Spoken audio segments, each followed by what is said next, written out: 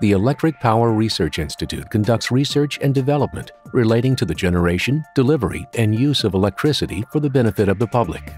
The EPRI Smart Grid Demonstration Initiative was a 7-year international collaborative research program which studied many different aspects of modernizing the world's energy grid.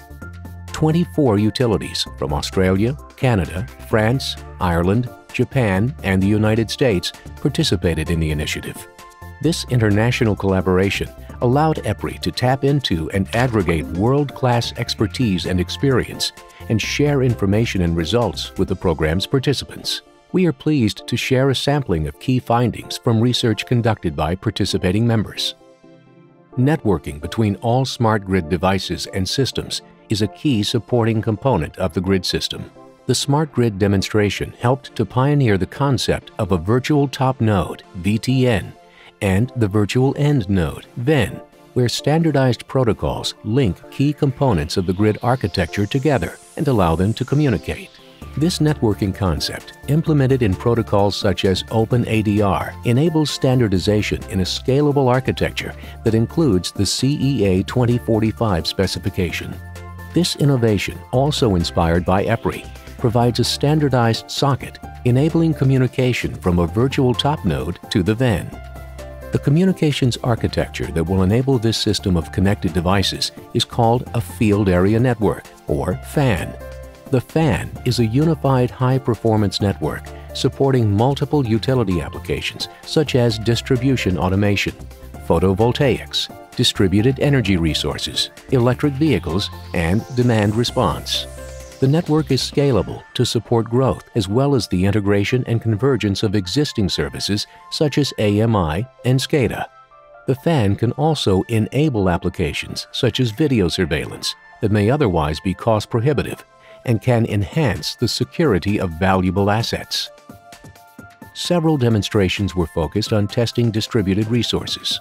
At Public Service of New Mexico, 2 resources, or end nodes, were combined to operate together and improve performance. A large-scale photovoltaic installation was combined with a set of batteries to smooth the PV system's energy output.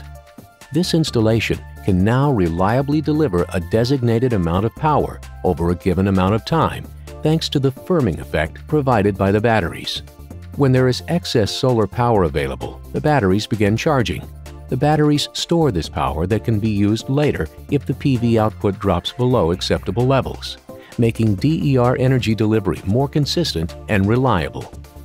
Buildings with independent power generation can also function as an end node of the grid.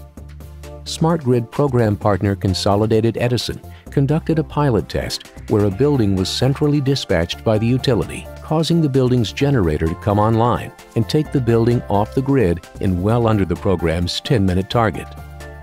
The conservation voltage reduction and volt-var optimization concept involves near real-time control of distribution circuits to minimize losses and manage voltage within an acceptable range. Demand is reduced by actively managing voltage in a lower but still acceptable band.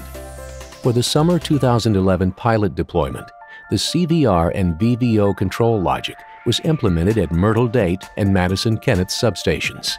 As shown in the chart, the average results over the 8-week test period varied from 1% to 2.5%. The average peak demand was reduced 1.7% for a 2% voltage reduction.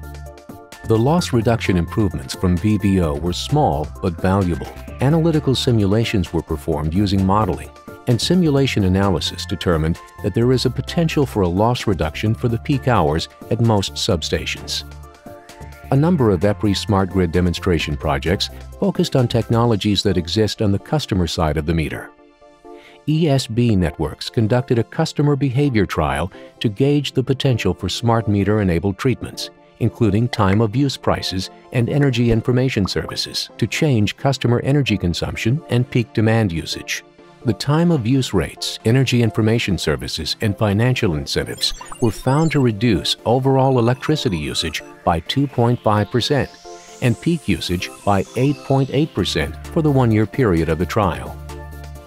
Another area of critical importance for the smart grid that has been studied in the program is cybersecurity. Smart grid technologies are introducing millions of new intelligent components to the electric grid that communicate in much more advanced ways than in the past.